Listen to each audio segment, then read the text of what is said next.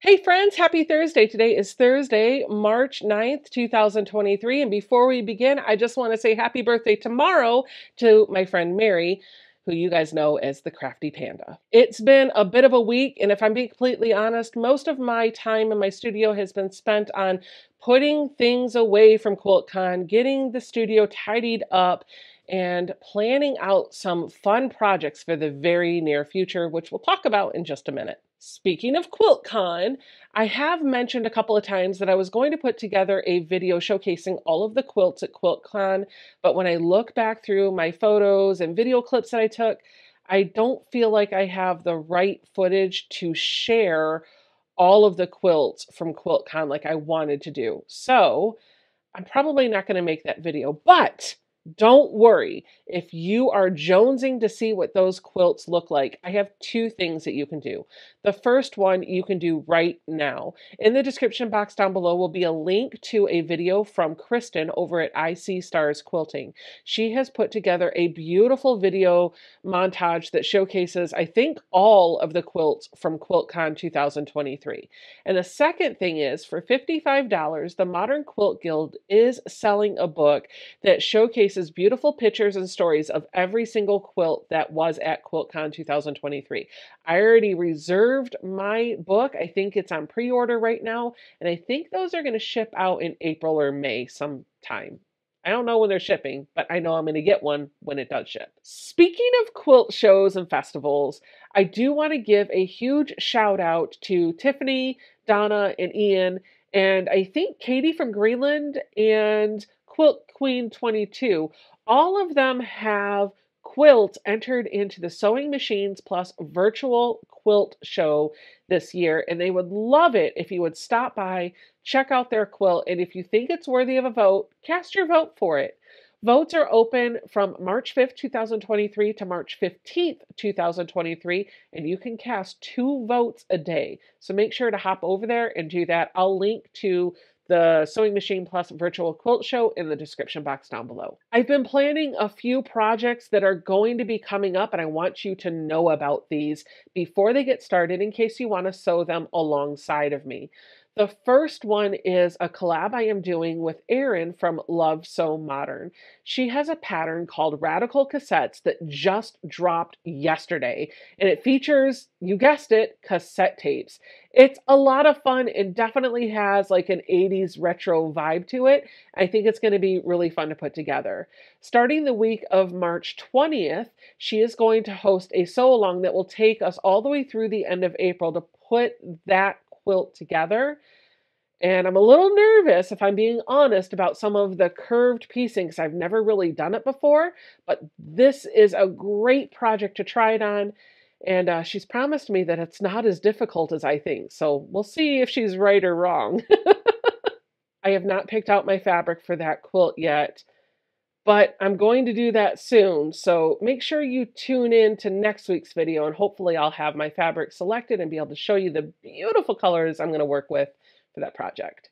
The other project that I am super excited to be involved in is the Vintage Home Quilt Along that is going to be hosted by Fat Quarter Shop, featuring a pattern from Lori Holt. This is a beautiful 2-color quilt that I am really excited to put together. Lori has featured a number of different color palettes in the pattern that you can use to put this together, and she even tells you the SKUs for each of the fabrics that you should use if you want to make that color combination quilt. I have chosen to go with the Raisin colorway, which features fabrics that to me feel more graphite or charcoaly in color, and then of course the white to balance it. All of the fabrics are Lori Holt fabrics. I believe they are basic, so you can do this anytime. It doesn't have to be right now. You can pick up the pattern and the fabric and do it later, or pick up the pattern now and buy the fabric later, whatever works for you. That quilt along is going to start on Tuesday, April 4th, and it's going to end on Tuesday, May 2nd.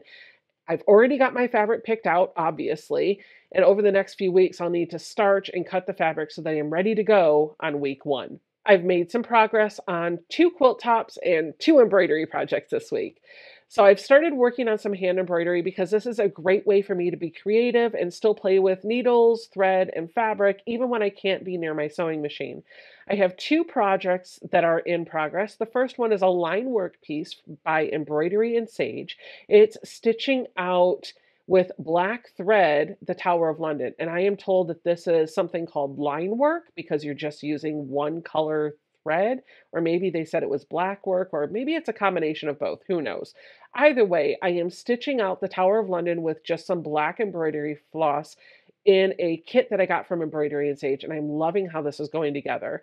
All of their kits are so nice. I bought 3 or 4 of them, so I've got a few in the wings waiting for me once this one's done. If I had any feedback to give on this kit, I think the only thing I would say is it would have been nice if the pattern or the design that was printed on the fabric was printed in a color other than black, or maybe just muted way down, because as I'm stitching black thread over a black design, I'm not getting the satisfaction I would have liked to have while I'm stitching it out. Does that make sense? I hope so. Either way, though, wonderful kit, has everything that you need, definitely beginner friendly, and I am enjoying stitching this out. The second embroidery project that I am working on is from Rosanna Digs Embroidery. She had several small hoops with all of the things that you needed for the kit, and those kits were ranged from beginner to advanced. I picked up a few beginner and even an intermediate one, and I'm really excited to start working on them. The one that I pulled out to work on is a star quilt block, and each section of the star features a different embroidery stitch, so it's kind of like a sampler design a little bit. You can buy her kits from her, but you can also just buy the pattern if you have your own hoops, your own threads, and your own embroidery fabric. I will link to both Embroidery Sage and Rosanna Digs designs in the description box down below if you want to check them out. When I have been in the studio and able to actually sit in front of the sewing machine and work, I have worked on 2 quilts this week. The first one is the Atomic Starburst quilt, which I'm really excited about. This week, I have taken all of the blocks, the background blocks, the print blocks, and the star blocks, and I have put the sashing on every single piece. This took a while to do, but I found the best way to do it was not to cut out the sashing pieces according to the template. Instead, I cut a strip of fabric and I just attached the pieces to that strip right alongside. And then once I flipped it over and pressed it, then I cut that sashing piece so that it was the exact width of the block. I think that makes sense. I did that for the top sashing and the right sashing, and I felt like that went together a whole lot easier than putting the sashing pieces pre-cut on the blocks. And that was actually a tip that Donna from Handmade by Ying gave to me, because that's exactly what she did to get hers knocked out. So it seems like this is something that a lot of people are doing too. That's my tip for you on that quilt. For the Jolly Bar 4 quilt along, we are on week number 8, and this is our final week to make blocks for this sampler quilt. We are now at a stage where all of our blocks are done, and I am excited to see how this project is going to come together. The blocks this week, as always, were pretty easy to put together, and as long as you're paying attention to the direction and orientation of your fabric, it's going to come out the way the pattern says it should. I have been using design boards to lay my fabrics out in the right orientation and double checking them to the layout of the pattern book before I stitch things together, because the first couple weeks that I did this quilt along, I always had one piece that was turned the wrong way because I was talking to somebody or watching TV or just wasn't careful with the layout of my fabric before I started sewing them together. So my big tip for you this week, which really stands for any time you're working with fabric that needs to stay a certain way, use a good sized design board to lay out your pieces so that they don't move around, they don't blow off your desk, and everything's laid out the way you need them to be before you stitch them together. Of course, the other tip that I have for you is you're going to be doing some more stitch and flips. So if you take that second seam about a 1/2 inch away from that first seam, when you flip and trim and press and all the things, you're going to have a bonus 1/2 square triangle unit that's going to be a pretty good size. You can iron it out, square it up, and put it either on the back of that quilt, in the borders of this quilt, or in a different quilt entirely. I might have only stitched on those two quilts, but I have started a third quilt.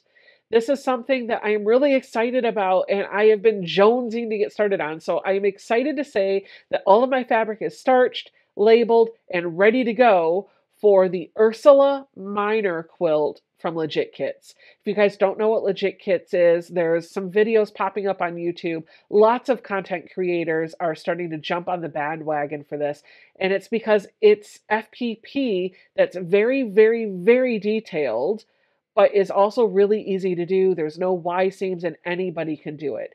Donna from Handmade by Ying is working on some. I think Tucker's going to be working on some.